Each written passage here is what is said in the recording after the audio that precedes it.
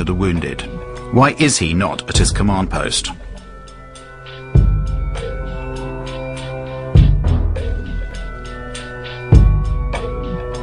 The phone calls went to the Pentagon. It went through the military, and the military was sitting there saying, oh, hey, don't answer, don't answer that phone, whatever it might be.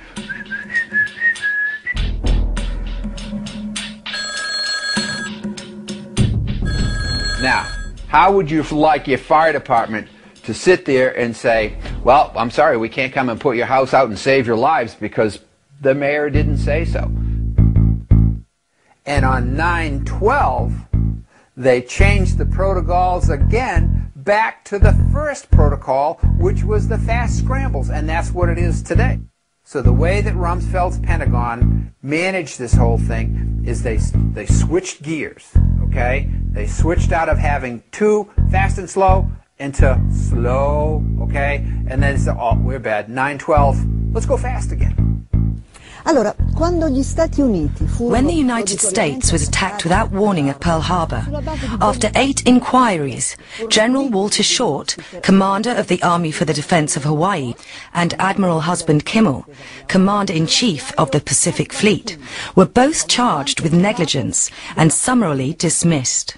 But after the 9/11 catastrophe, nobody, neither the Secretary of Defense Rumsfeld, nor the head of civil aviation, nor that of air defense, was either punished or removed from office.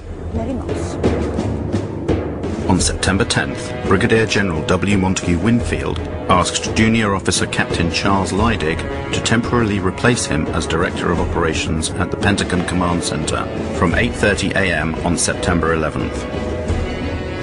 Later that day, after Flight 93 was reported crashed, Winfield resumed control.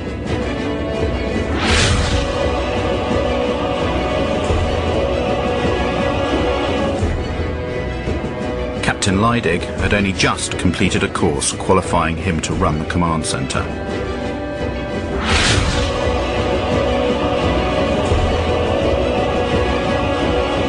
On September the 11th, Brigadier General David F. Worley Jr. was commander of the Andrews Air Force Base, the nearest one to the Pentagon.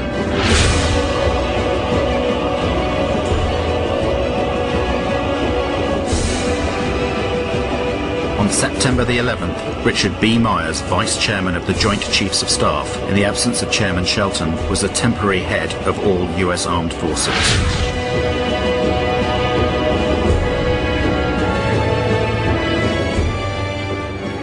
On the 14th of September, after only 3 days of investigations, the FBI announces it knows everything about the hijackers of the flights.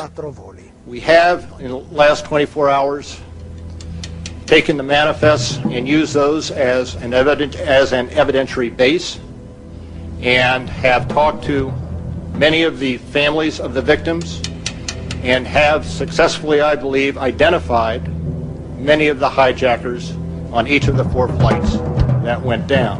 Let's look at the Lockerbie case. It took 2 years to bring indictments in that case. 2 years. In this case, in only 3 days, the FBI provided the names of all the hijackers without providing any evidence that they were actually on the flights. On the 12th of September, the Attorney General of the United States, Mr. Ashcroft, declares to the whole world that the passport of one of the hijackers had been found a few blocks away from the ruins of Ground Zero.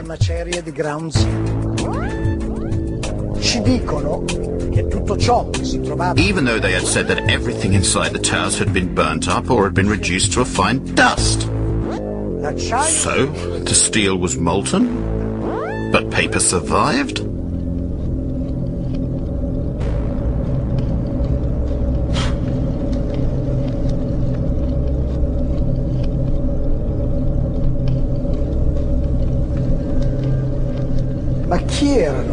Who were these hijackers? The official story states that 15 out of the 19 came from Saudi Arabia, that they were trained in Afghanistan, and that they were Islamic fundamentalists, fanatical Muslims. Al-Qaeda is supposed to be a Salafist network. you know. And Salafism is a very, very Puritan strain of Islam that suggests that we need to follow very closely, to the letter, the activities of the Prophet Muhammad. So, were these people Islamic fundamentalists? The evidence would suggest no. Muhammad Atta was basically not an Islamic fundamentalist. There was always drinking, always drinking. There wasn't wine, it was beer or liquor or whatever. There was always drinking, always. And they had massive supplies of cocaine. Muhammad and all these people that he was with, they were drunk and stoned out of their freaking minds.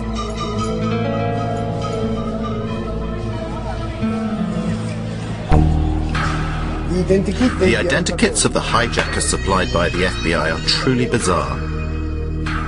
Each identikit corresponds to a number of persons. These persons are very different. They have different attitudes and different biographies. They live in different places, sometimes at the same moment. When you speak of Mohammed Atta, what Mohammed Atta? Is it the Mohammed Atta who was in Hamburg, Germany, being run by German intelligence? Is it that Mohammed Atta? Is it the Mohammed Atta who appears in Venice, Florida, which is a major locus for the National Security Agency, who's supposedly training at a little flight school for a little single and dual engine Cessna aircraft, and who's rooming with a man named Charlie Voss, who was a CIA pilot who ran guns into Nicaragua and cocaine out for the Central Intelligence Agency? Is it that Mohammed Atta? Is it the Mohammed Atta who spoke to his father on the 12th of September, as Newsweek reported, in an interview with his father in Cairo? Is it that Mohammed Atta? Is it the Mohammed Atta who appears in a bar called Shuckham's Bar in Hollywood, Florida, doing lines of cocaine and drunk on Stolichnaya vodka, and who, when asked to pay his bill, says, I work for United States Airlines, you think I can't pay my bill? And then he says, fuck God. This is not the behavior of an Islamic fanatic who is about to commit a suicide martyrdom operation. Prima che l'Atta che risiede ad Amburgo in Germania, according to the official version, before Atta, who lived in Hamburg, Germany, moved to the United States, his American namesake was visiting an office of the Department of Agriculture, where he spoke to an employee to request a loan of $650,000. With this loan, he wanted to rent a small aeroplane and attach a large tank of chemicals to it.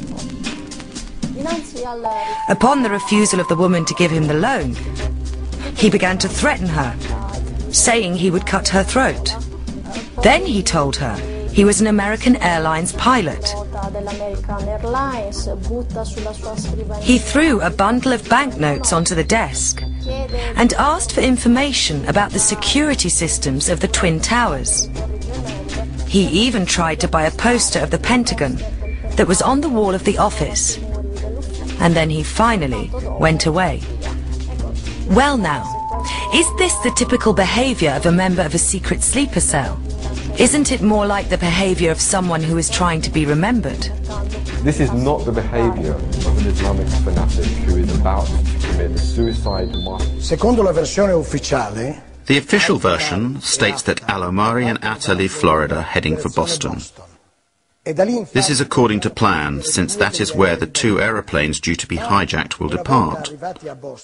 But they don't stop when they get to Boston, they continue to Maine. It is the afternoon of September the 10th. The next day will be the most important day in the two men's lives, a day on which they cannot make any mistakes. But what do? They go on a trip to Portland. They spend the night there, and they attract attention to themselves with their noisy revelry. They also pay with credit cards in their names.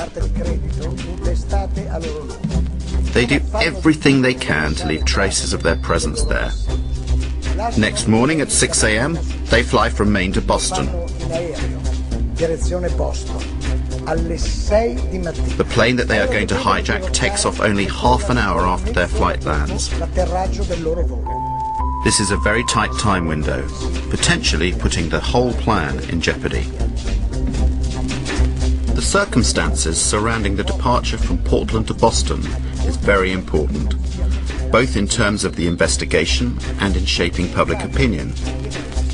It is there that the airport's CCTV cameras record the video in which we see the faces of Atta and Al-Omari. This video has been shown hundreds of times on television as evidence of the two terrorists boarding the aeroplane they are about to hijack. It's not true.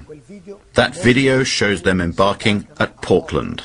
There is no evidence of the presence of these hijackers. It is simply something that the FBI tells us, without any proof. There is no proof. There is no way to prove the presence of any one of these patsies, these scapegoats on the planes. None at all. On September the 16th, one of the alleged hijackers of Flight 11, Abdel Aziz Al-Omari, went to the Jeddah consulate to protest his innocence to US officers.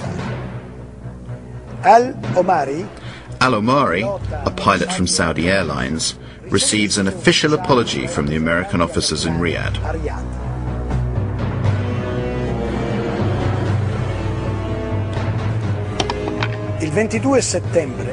Then, on the 22nd of September, Walid al-Shahiri announces he is still alive. He too is supposed to have hijacked Flight 11. From his house in Casablanca, Morocco, the impertinent al-Shahiri declares his innocence. The following day, the 23rd of September, the Daily Telegraph publishes the protestations of innocence of Saeed al-Ghamdi and Ahmed al-Nami, both of them still alive and well, and pilots for Saudi Arabian Airlines.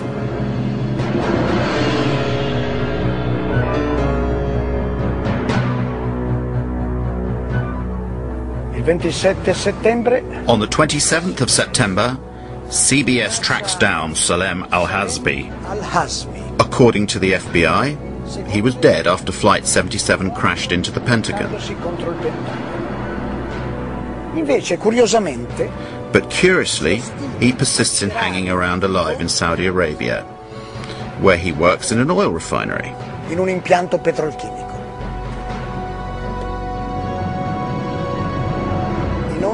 Have the names of Al-Omari, al-Shahiri, al-Ghamdi, al-Nami, and al-Hazbi been deleted from the list of the hijackers, with many apologies? No. 6 years later, these 19 people are accused as being the sole perpetrators of the terror attack.